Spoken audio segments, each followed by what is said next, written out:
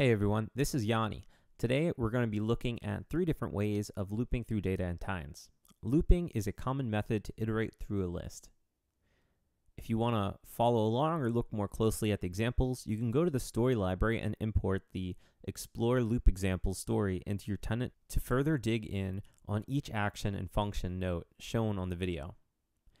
The first and easiest way to loop through a set of arrays in tines is to use the explode event transform action. Explode allows you to loop through each array that is specified in the path and output multiple events related to each specific array that exists.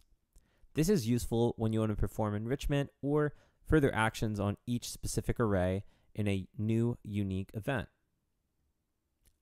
The second way to loop through events is with the event transform action in message mode with the loop option enabled.